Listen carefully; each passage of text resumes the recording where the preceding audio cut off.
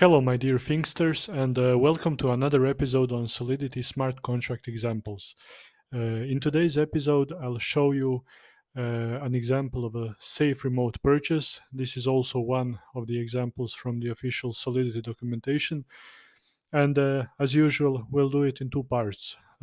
First of all, I'll go through the code and point out some peculiarities, maybe some novelties that we didn't encounter before. I'll explain what they do, why they are here, and what's the proper way of using them. And after we complete this first part, I'll show you a demonstration of how this safe remote purchase example in Solidity actually works. Let's begin. The standard, almost boilerplate code is our Pragma Solidity. Then we have a declaration of the purchase contract and our three state variables. I'll skip that. Just to mention, as always, you have every line of the code explained in detail in the article. So I'll just focus on the things that I think may be beneficial if I explain them orally in addition to what is written in the article. Okay, so for the first time in our Solidity episodes, we have a data structure called enum. Specifically, we have enum state, which is a data structure by which we define the states of our smart contract. Actually, enum data structure can be used to enumerate any other kind of items. Here we have used it to enumerate four states, namely created, locked, release, and inactive. State, in this case state, can be also addressed by its index, where the first item is always indexed with a zero. It's a zero based indexing. Index number 1 is locked, 2 is release, and 3 is inactive. It's important to remember that because as we'll go through the demonstration, I'll point out each specific state in which we're in when a specific function gets called. Don't worry about it, I'll explain it when we come to that point, but now I'll just run through the code and show you what we have. We have a modifier. We covered modifiers in the last episode, so this modifier just checks a condition, and if a condition is met, then it allows the function to be executed, and the function is put right here on this merge operator. We have 4 errors declared and and 3 additional modifiers. The first one is limiting the function to execute only when it's called by a buyer. Then one more modifier that allows the function to be executed only when it's called by a seller. And finally, our last modifier is called inState, and this modifier allows a function to be executed only if it's in a particular state. What this particular state is, we'll see in the code at some later point, but right now let me show you what else we have in this contract. We have 4 events. It's actually one event for each state we enter, so it's the aborted event. It's a purchase confirmed event. This one is triggered by the buyer. Item received is also triggered by the buyer, and the seller refunded is an event that is triggered by the seller. In the constructor, first time actually we have a payable constructor, meaning as you should remember that when we when we deploy a contract, the constructor gets executed, and it will set specific variables to state variables. I'm sorry, to specific values. Making a constructor payable means that when we instantiate or deploy a contract, it has to be deployed with a certain value, and this value represents, in our specific case, uh, an amount that represents purchase value. So we'll be making a demonstration later, but I'll just make a few overview points. We'll be making a demonstration with a purchase value of 5 units of whey. And I'm sorry.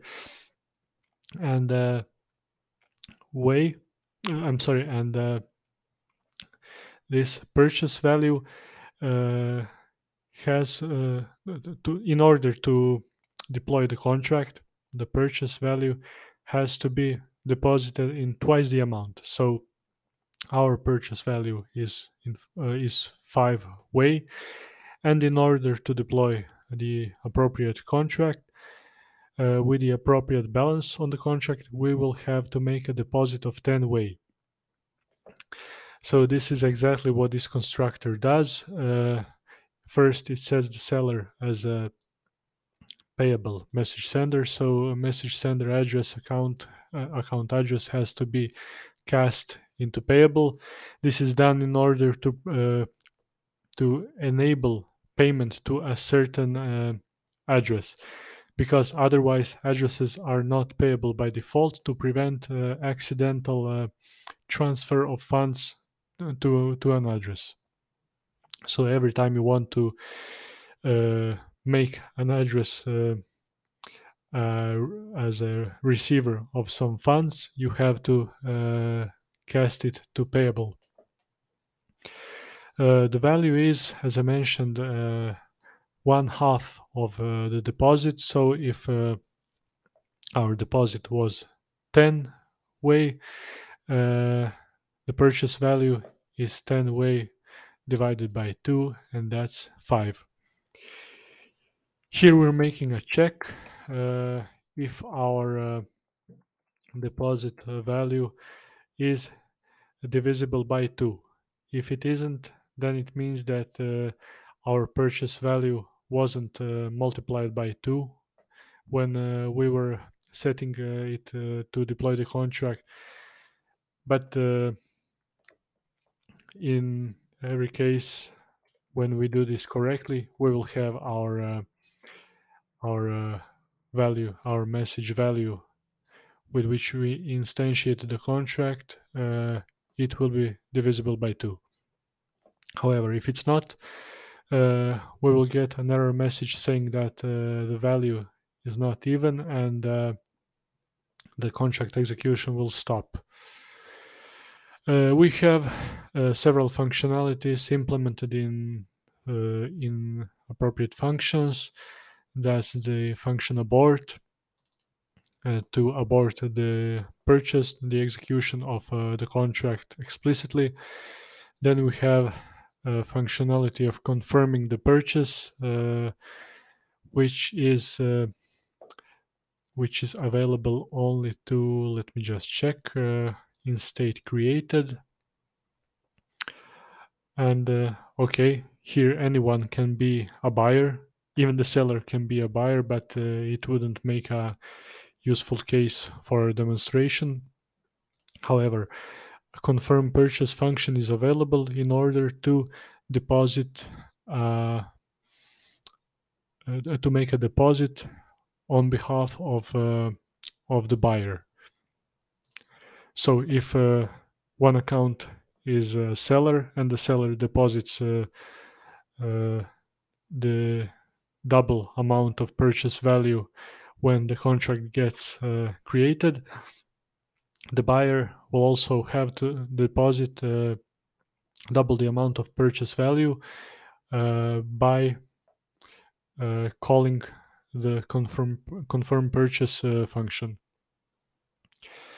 And you can see this by checking this condition. So the message value of the transaction of this function call from the buyer side has to be twice the purchase value.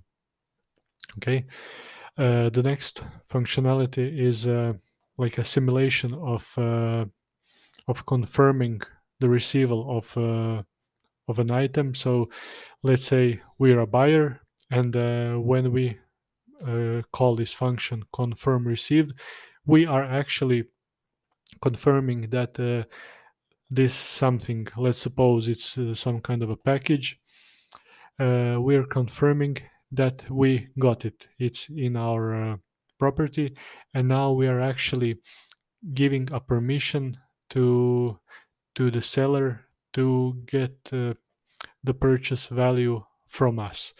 And that's why this function confirm received sets the contract in the release state. This release actually means release the funds, the purchase value. And in the last line, actually the buyer will transfer this value to the seller. Okay. And the refund seller functionality or function is available only to the seller in the state release. So previously we had to find ourselves, or the contract had to find itself in the release state. And now when the contract is in the release state, the function can execute and it will emit the seller refunded event, and finally it will set the contract state to inactive. And finally, I'm sorry, I have to make one correction. In this previous function, I made an error. With this buyer transfer, we are actually, as a buyer, we are taking back our deposit, half of our deposit, because 5 units of whey must remain on the contract balance available to the seller, and the other half of 5 units of whey is our deposit available to us, so we are actually withdrawing it. So I'm making this correction. I apologize for this mistake. So this line is what makes the deposit come back to the buyer. Let me see. I interrupted myself here. And finally, in this last line, the seller will get 3 times the purchase value transferred to its account. Why 3 times?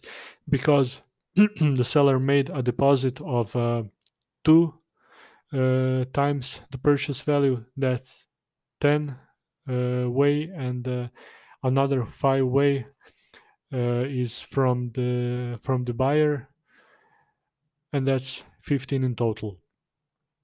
Okay, so I'll make one short overview or an abstract of what I just said in terms of what the smart contract does, and then I'll go to the demonstration. So the smart contract will accept, first of all, let me say that the purchase value is 5 whey. It can be any amount, but for the purpose of our demonstration and my story, let's say that the purchase value is 5 whey. First of all, when the contract gets created by the seller, it will be created with 10 units of whey. This will be the seller's deposit, twice the purchase value. That's 10 whey. Then the buyer will also get into the trade by depositing 10 units of whey himself. Currently, we have 20 units of whey on the contract's balance.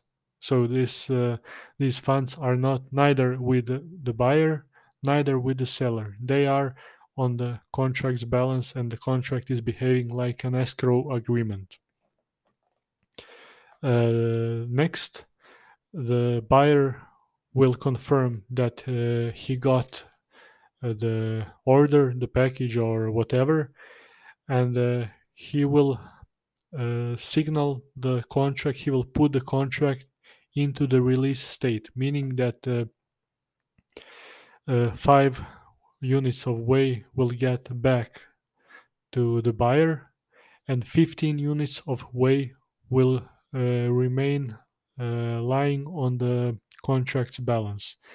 And now the seller will withdraw his deposit of 10 units of whey, and at the same time the earned amount of, the earned purchase value of 5 units, and that's 15 whey in total. Okay, that's what I wanted to explain about the code and about what the contract does. And now let's get to the demonstration. If there's anything I missed, please consult the article, because as I mentioned, there is virtually every line described on itself, and this overview of the example which I just did is just to make it easier for you to read the article and understand what it does in detail. Okay, so first let's compile our contract. I already did so by pressing Ctrl+S, and now we can enter the demonstration. First of all, let me check this first account, and I'll make a deposit of 10 whey by deploying the contract. Now that the contract is deployed, you can see that we have 10 whey, but due to trailing zeros being hidden in this display, we are only seeing this number 1, but actually that's 10 whey.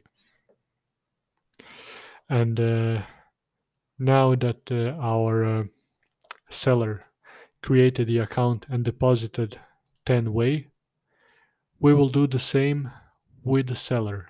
With the buyer. So first the seller created the contract, and now the buyer will also enter this trade agreement by depositing his 10 units of whey.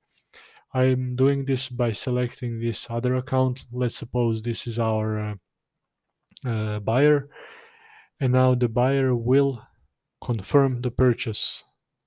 First of all, we just have to set it to 10 whey, so this value of 10 whey will be sent along with the transaction. And this is why this function call is red, because it's payable. Okay, now when I press this button, the balance of our contract will jump to 20 whey. The function call was valid, and now we have 20 whey. And now what will happen, as we're still in the role of our buyer, we will call this function confirm received, and the contract balance will drop to 15 whey, and 5 whey will come back to our buyer.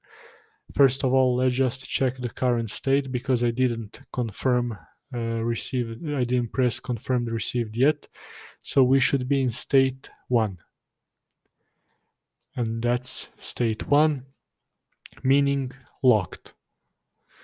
This is when I joked in the article when I said that they're locked to dance. So they've both entered the trade, and now something has to happen.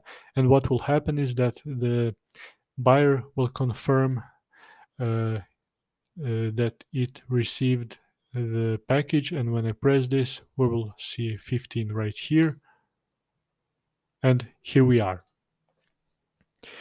So the seller currently has 5 whey, and the buyer has 5 whey, which he got back. The seller has none at the moment, and the current state is 2, and 2 means release.